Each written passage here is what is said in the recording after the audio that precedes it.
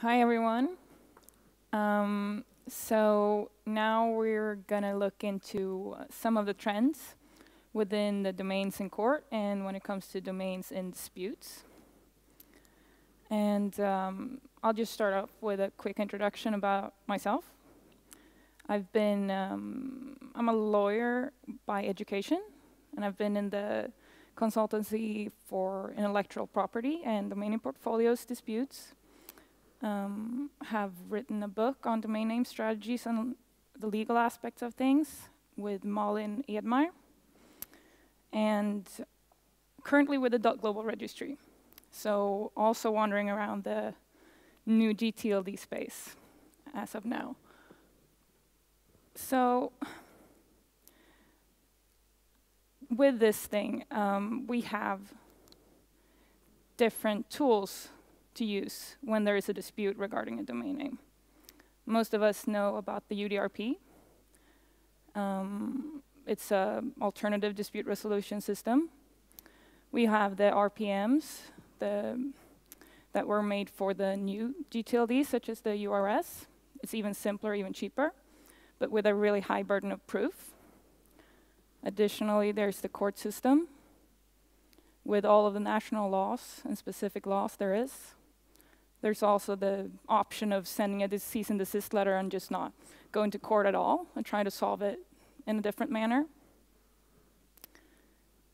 So now that you know that there are ways to handle this, there are really easy ways to address a domain name dispute, then why on earth would you go to court and deal with that?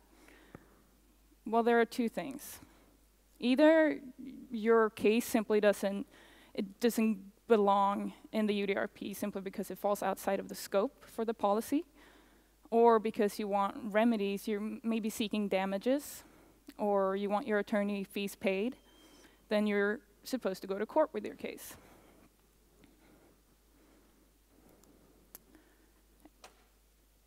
And when a domain pops up in a lawsuit in court, it's not always as the main focus of the dispute. It could also pop up just as part of a completely different situation. As Elizabeth mentioned earlier, there are some questions remaining, and that's not just a Swedish problem, it's actually a global problem that we do not, 30 years deep into this whole thing, we don't have a real legal definition of what a domain name is legally. Is it property? And if it is property, what kind of property is it? And what kind of qualities does that property have legally? Who owns it?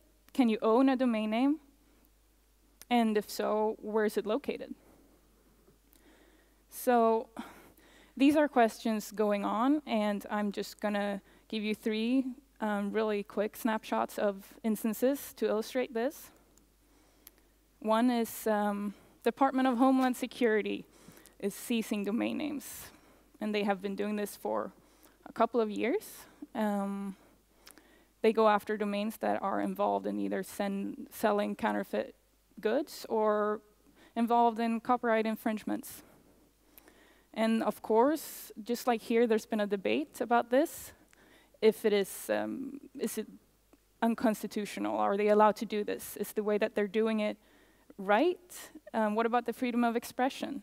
What if a domain is a tool for expression? It's also a matter of what's the purpose? Like, why are you doing this? And is it helping? Is it filling the purpose? Leading me on to the next example. It's a Spanish site that was hosting links to sites where you could find various sports-related content, broadcasting of sports. So this Spanish company was sued in Spain. It was a lawsuit that lasted 3 years, and the court ended up deciding that it's legal. They're not hosting really anything on their own site. They're not responsible for this. We cannot, it's legal. But what ended up happening ultimately was that Department of Homeland Security goes and seizes this domain. Anyways, so there you go. There you have not only political problems, as the US authorities are basically overriding what the Spanish court already decided on. It's a Spanish entity. So what they said was that this is hosted on a .org domain name. And since the .org registry is located in the US, therefore the domain should be located in the US, so they took it. Obviously, this is where the purpose and actual use of this comes into play, because what they're actually probably most likely trying to get to is the underlying activity. And they're just removing the domain doesn't mean that they're gonna stop what they're doing. This site, this example, is currently back up. It's under a .me domain. And it's not the first time that happens. Third example is just quickly want to mention the ICANN case and the CCTLDs, where there was actually a question of, is the CCTLD something that can be seized? There were a couple of terror victims suing the states. In order to collect damages, they wanted the CCTLDs to be sort of used to pay those damages. So then the arguments were, ICANN is located in the US, so these CCTLDs are in the control of ICANN. And ICANN responded to this in a very clear way, in a way that I think is really actually good, so I'm going to read it. They said, a CCTLD is not property. Even if you think it's not property belonging to the defendant governments. And even if you think it's property belonging to the defendant governments, it's not within ICANN's control. And even if you think it's property belonging to the defendant governments that is within ICANN's control, it's not located within the United States and therefore not subject to seizure by a US federal court. And in an article, I found this quote also that I think really speaks volumes on the global nature of this and why it's difficult, especially when it comes to domain names and the CCTLDs and what they are. They said it's not a thing. A CCTLD is not a thing. It's a label we give to a series of interlocking relationships and contractual and other understandings that enable the global resolution and the proper direction of messages to and from particular named entities. Nor is it located in the United States. It's located in the global network, in the thousands of interlocking databases that allow the domain name system to function. The Internet Commerce Association also voiced a concern when it came to this. They said that, hey, what if the court says that this is not property? Then how does that, play together with what the Department of Homeland Security, for instance, is engaged in? How would that, translate? Although they also realized that there may be a difference between CCTLDs and GTLDs and individual domains as such, and that this question would not be answered in this court case because it was not part of the question there. And that was true. They didn't answer it. They said that it's not property. They can't use the CCTLDs to pay these damages. But in reality, what they said was, they didn't say that it's not property. They just said it's not that kind of property. And it's not that kind of property that can be used for this, under this specific state's law, under these circumstances. So it's still an open question. So that was just some of the questions that arise when domains appear in court. Now we have, on the other hand, the alternative dispute resolution systems and what's going on here. And here comes the GTLDs into play, the new ones.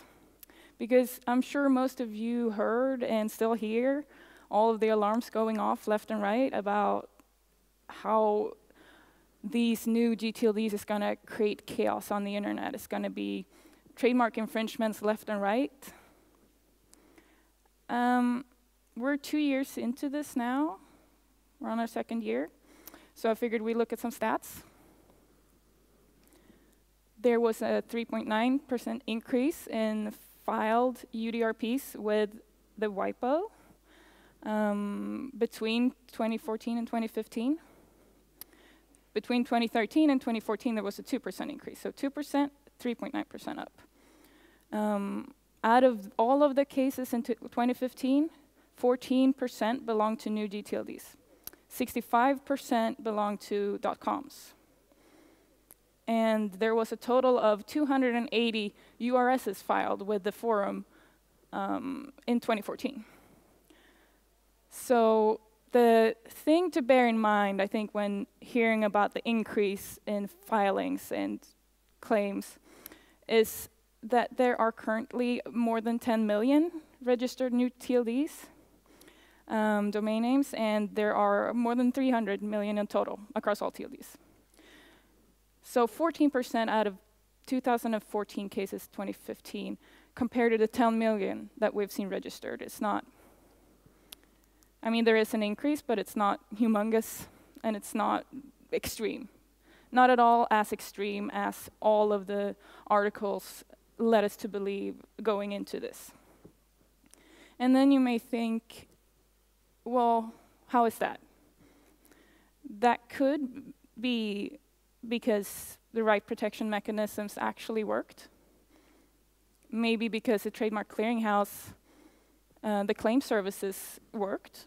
Maybe some say it even worked too well because there was a glitch in the system that allowed very generic strings to go into the Trademark Clearinghouse. So as you can see on this statistics from the TMCH, a lot of claims notices were sent out. Probably a lot of them to good faith registrations that scared them off, could be. There's also the possibility of people not really, a lot of brand owners probably don't really know what's going on. Or they don't know what to do about it, and they don't know how to address it. Or they do know, and they're taking a wait and see approach. That's not too uncommon either. So we have those two things going on in these two fields. So now I'm thinking, just pinpoint a few things that's ahead of us and where that might take things in the next step. The discussion about what a domain name is legally in court and the legal status of the whole thing, like Elizabeth said too about the Pirate Bay case, it's going to be ongoing. It's been ongoing for a while, and I'm happy that it's being brought up because it's about time. So as far as the TLDs goes, we still have a few launches coming up, a few of them supposed high-risk ones in 2015. Those could potentially play a part when it comes to the number of disputes.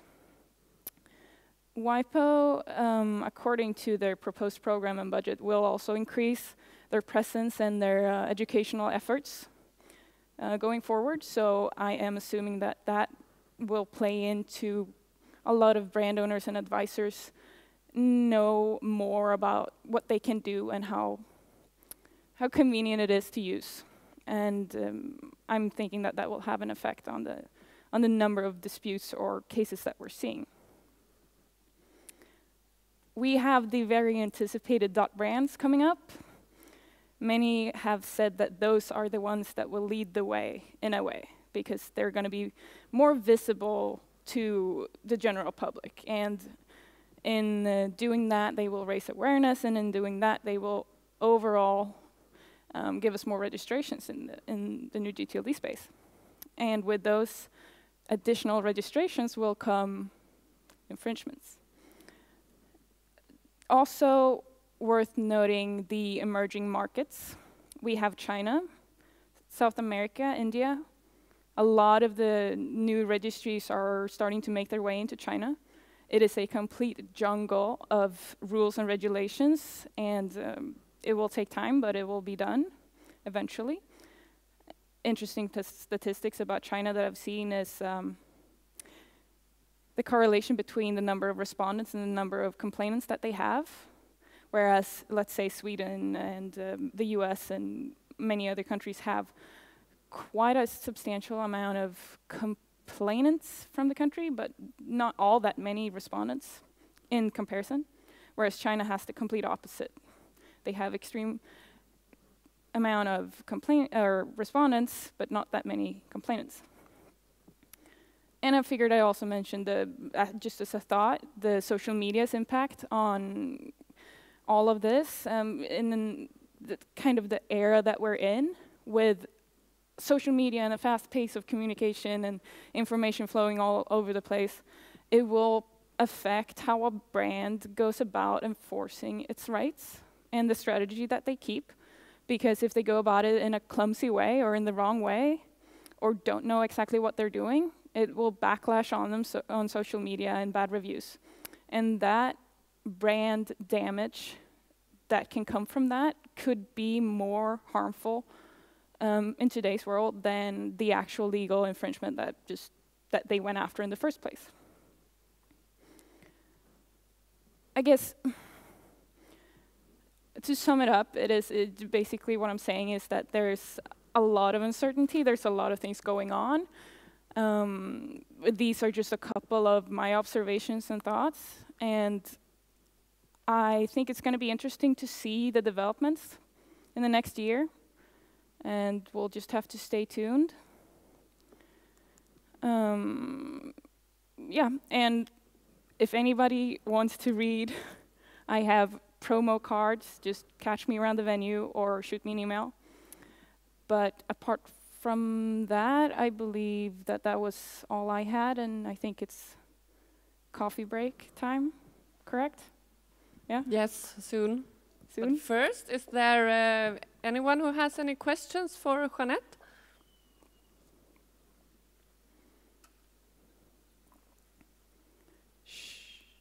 No. So, thank you so much, Jeanette, and we will have an applaud for you, of course.